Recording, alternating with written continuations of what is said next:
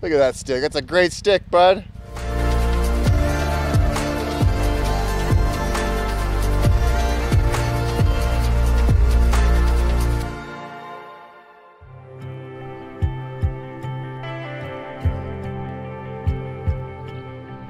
It's a little chilly, and I don't want to get out of my cozy sleeping bag. Let's go ride bikes. Good morning. Good morning. Beautiful day. I think it's gonna be hot. The locals were saying it's gonna be in the 90s, which is okay with me. I like hot weather. Here we go. Sun is rising. It's heating up. It's time to ride bikes. No crashies, no flatties, no whammies. Look at those birdies.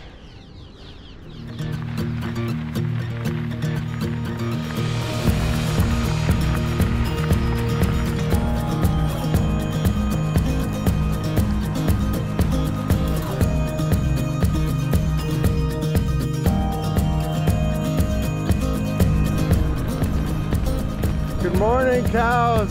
There he goes. Yeah. Go for it. Hey. Mira, you want to herd those cows, don't you? Not today. Whenever possible, I like to pick some sage and keep it for good luck on my bike rides. But not all my bike rides go through areas with sage, but we just found a nice open meadow with lots and lots of sage. It smells so good.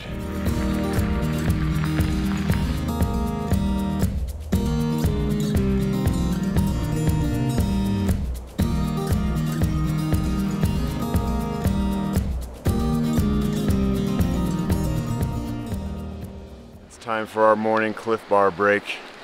And I was just telling John, it just feels so good to be out here. It always feels good to be out here no matter the circumstances, but after quarantine and being locked down as a single guy, I didn't have interaction with many humans or dogs. And it's something you take for granted. You know, like you just figure every day you're gonna interact and talk and hang out with people. But for a couple months there in Boulder, I was just chilling on my own in my apartment watching a lot of Netflix. And you know, I would see my mom, but we would stay distanced. I would sit on her back deck, and just being out here is just such a great sense of freedom. She wants to play fetch already. Go get it. John, what did you do during lockdown? What did I do during lockdown? I was never really locked down. I was in Mexico when the things initially went off, and I was taking Spanish classes and exploring Guanajuato. And since then I've been riding on the road and the trails from place to place. So yeah, I've had a unique experience during this time. Yeah. So definitely physically distanced from people, but not socially isolated. So that's been nice for me. And while we're here, I want to show you something that is just interesting and weird. Every single road sign that I've ridden by in Montana has bullet holes in it. And I don't get it. It's like you're driving along and you're like, honey, pull over, I want to shoot that sign. It's like, why? Why ruin all these things? I think it's dumb. I'm just gonna say it, it's dumb. Stop shooting signs.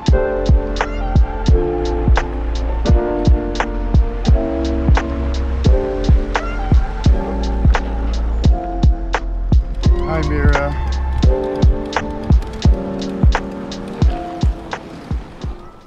Look at that guy. Some sort of alien thing. So we were riding by this house, and out of the corner of our eyes, we're like, oh, an elk. This one's made with a bunch of old horseshoes, it looks like. Da-da-da-da-da-da. Hey! I like that one a lot. It's like a big pack mule or something. The detail in here is really impressive.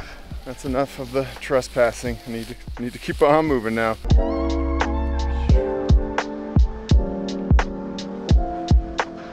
All right, we're rolling into Butte, Montana, home of Evel Knievel. Here we go, it looks pretty big.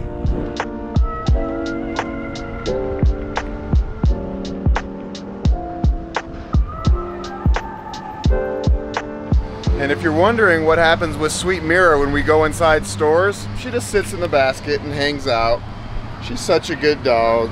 We're outside of a grocery store here in Butte. We've both done our shopping, but the interesting shopping is the dog food. You gotta have dog food. Mira doesn't eat sticks, although she has them in her mouth all the time. All right, John, what'd you get for Mira? Got her some kibble, a 2 kg bag. Is that something? Yeah, 4 pounds or so. And I'm just transferring it over to a dry bag, and then that'll go into her custom porcelain rocket food bag. This pretty much looks like our shopping. Tortillas are easy to travel with, peanut butter, cheese, bars. John really likes ranch dressing, some apples. Yeah. Healthy stuff. Yeah, oh, real healthy stuff. The gold bears. You gotta have the bears. Yeah. All of my food goes in this one. And it's bulging right now because I just filled it up. And then I have up here, instead of a water bottle now, I have lots and lots of bars, easy access. And if you're wondering, this is where I keep the drone and the controller and some other electronics up here in my front bag. The tent is tucked in right here under all the brake cables and all my camping equipment and clothes. This is the bear spray, extra belt, and my flip-flops, and then just some knickknacks, cords, cables, tools. Oh, we've got a serious tunnel here. This is the real deal. Get ready, ladies and gentlemen. Sing along with us. Here we go. Ole, ole, ole, ole. Ole, ole. Ole, ole. Oh, that was a good one.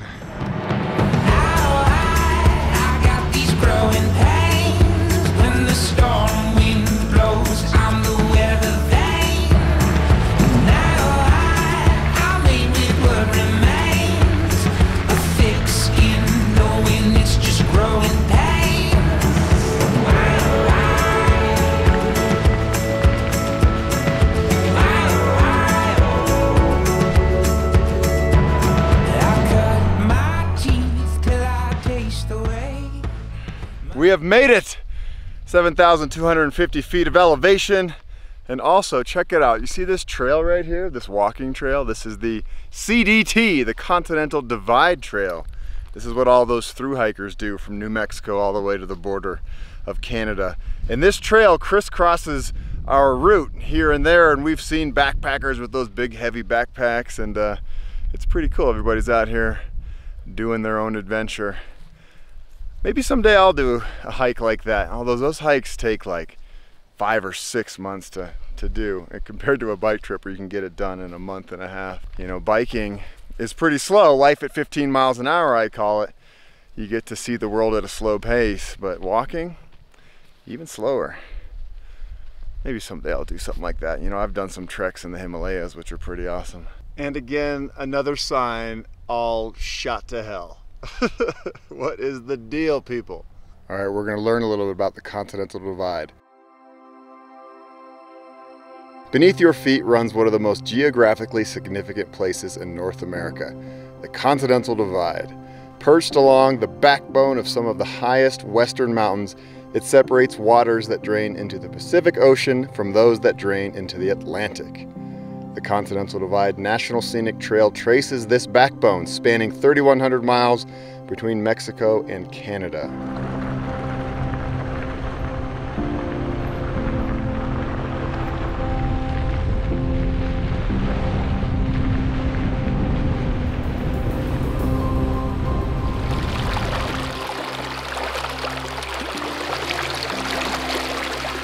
Oh, baby.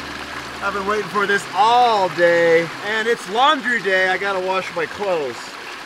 Oh boy, that's cold. Oh, that's cold. Woo, feels so good though. Woo. So you might wonder how I dry off all of my clothes after jumping in water, and I decorate a tree, like Merry Christmas time. And at the top, of course, I put the star, the chamois. Is it the end of the day? Is it time to play fetch? Go get it! And look at our beautiful campsite here in the trees. I first learned about Nutella when I lived in Sweden, and I've been a fan ever since. It's like eating a French crepe, right? Mmm. And for the main course today, surprise, surprise, I have refried beans but also Hatch green chilies from New Mexico. And John's eating peanut butter and jelly tortillas. No jelly, just peanut butter. Oh, while waiting for his soup to, let's see what it looks like. Oh yeah, looking good. Yeah, that's kind of deluxe. Come on. Bedtime. Come. Mira, time to go to bed. I know it's light out and it's hard to sleep when it's light, but there's too many mosquitoes.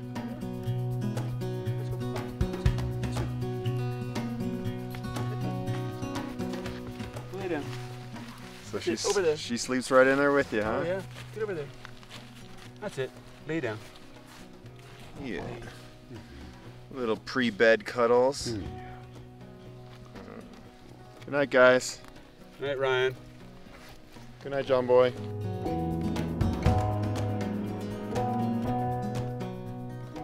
I really love my tent because there's always a good view. Check it out. That's what I get to look at tonight and tomorrow morning.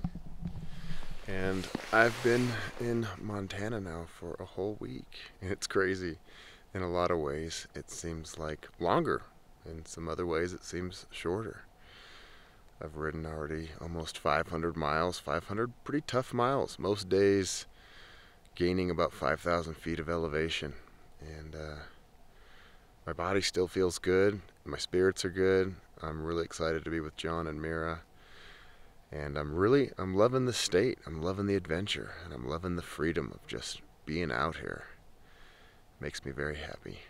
So I'm gonna go to bed now, safe from all of the mosquitoes. Good night.